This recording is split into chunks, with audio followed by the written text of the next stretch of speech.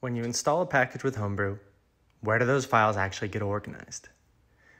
Well, first of all, depending on the processor you're using, the directory structure will be a little different.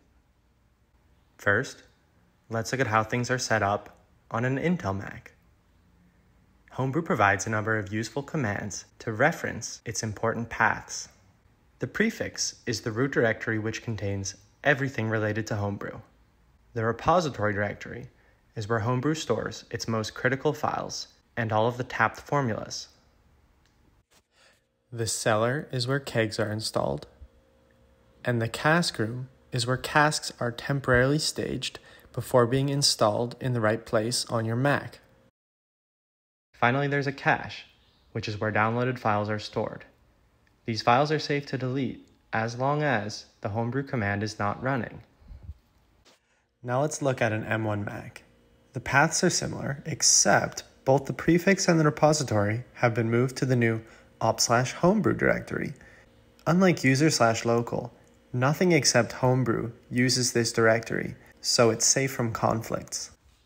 Let's look at one package to see where the files are installed.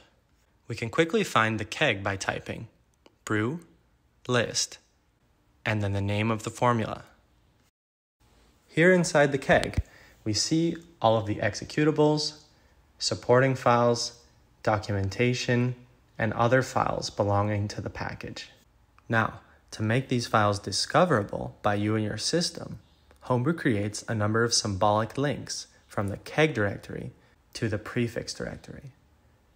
To see them, we can just run brew, unlink, the name of the package, and the dry run option. These are the same file names as in the keg, except each one is a symbolic link pointing to the actual file.